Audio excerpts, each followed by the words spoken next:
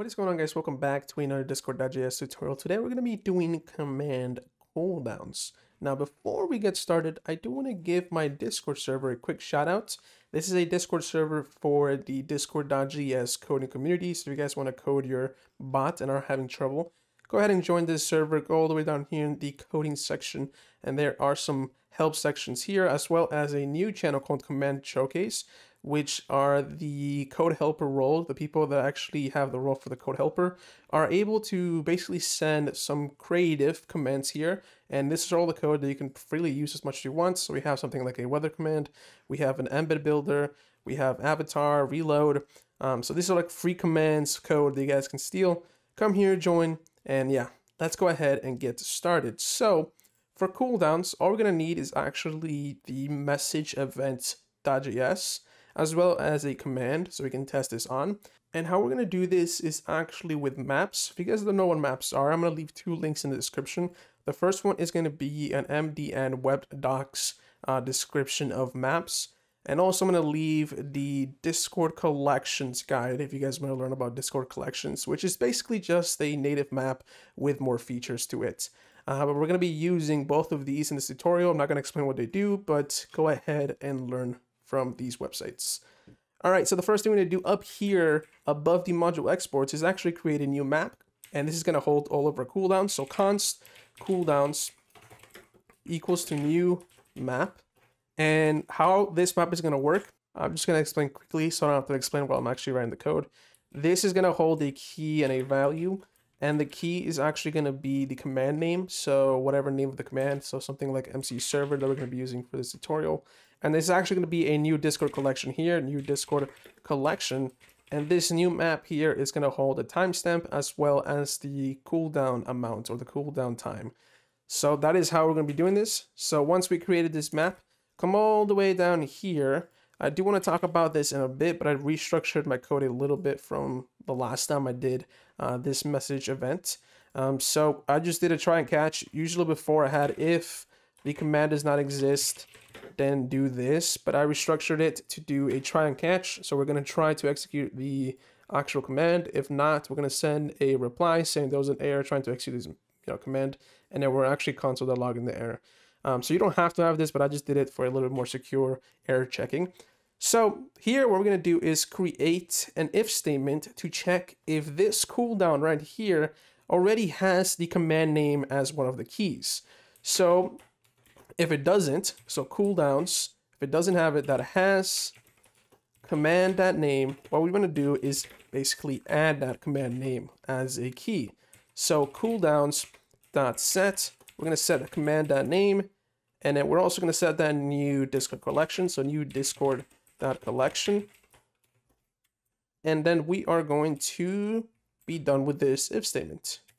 The next thing we're going to do is get the current time, which is the time that the certain, the whoever user sent it, that current time. And there's actually a way to do this with JavaScript. It's just date.now. So const current time is equal to date.now. Following this, we're going to create timestamps. Const timestamps is equal to cooldown.get command.name. And then we're going to create the actual cooldown amount, how long it's going to be on cooldown, that command. So const cooldown, let's do amount equals command.cooldown. And then what we're going to do is actually multiply it by 1000, so we get milliseconds. And actually, we should actually test this by adding the cooldown. Well, not test it, but show you guys what this is. So we're going to do something called command.cooldown. So when you want to have a cooldown on a command, simply come to the command, and then right below the aliases or the name, we simply just want to add another key called cooldown, and then we want to do the cooldowns in seconds. So let's say this command is going to have 10 seconds of cooldown. And that's how simple you have to do in every single command file. It's just add this key here for cooldown, and then the seconds, again, if you want to do a whole minute, you do 60 seconds.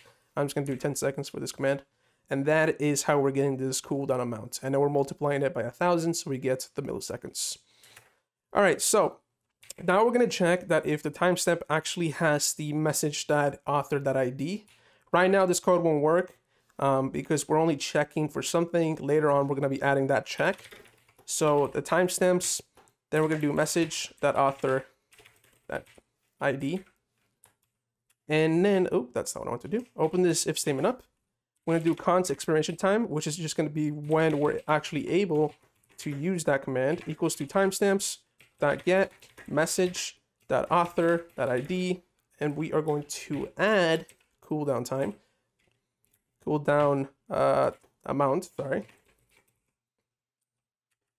One more if statement. If current time is less than the expiration time, we want to simply const time left, check the actual time left of this, which is a simple expression, which is expiration time minus current time, and then we are going to divide it by 1,000, and then return the actual message saying, hey, this is how much you have left for your command.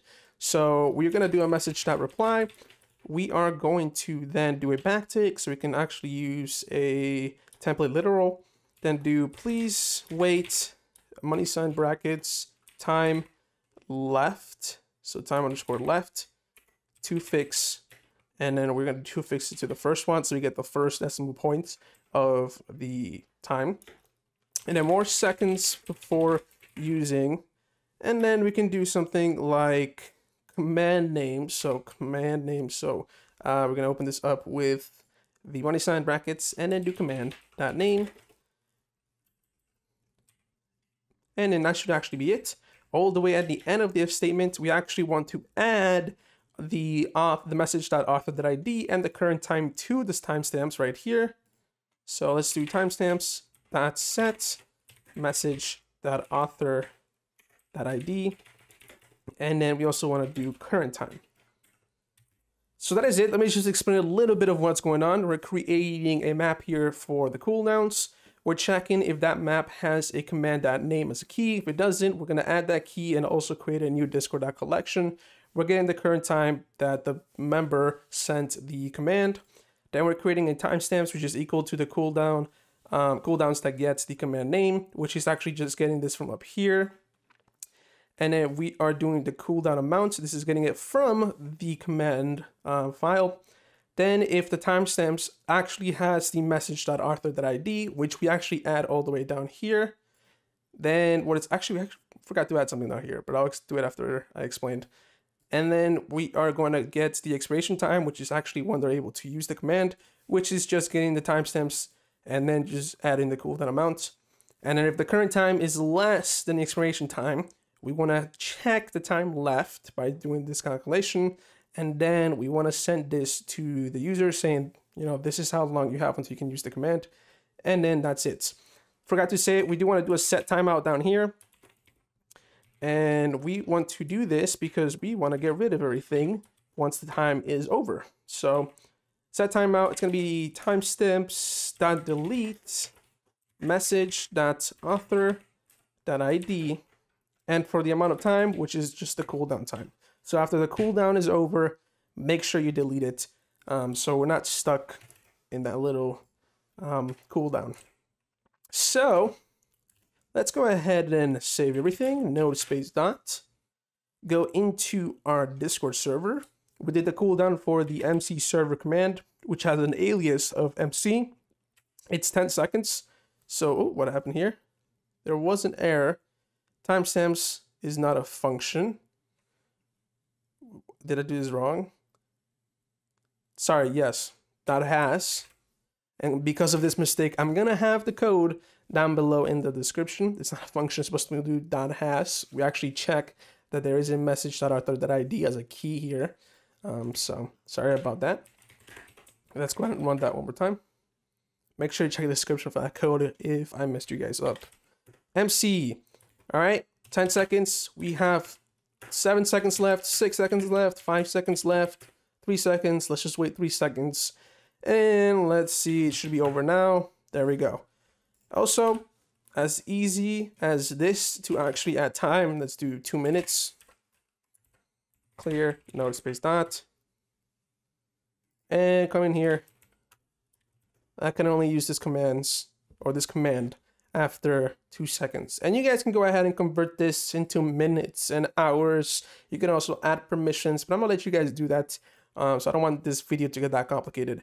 So that's actually pretty much it. It's just this code right here, and then adding the map up here, and then of course adding the key in the module exports, and you should have a cooldown for your command.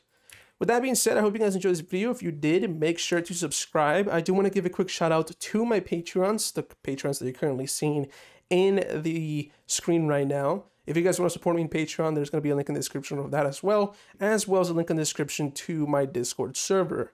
And yeah, guys, I will see you guys later on my next video. Peace.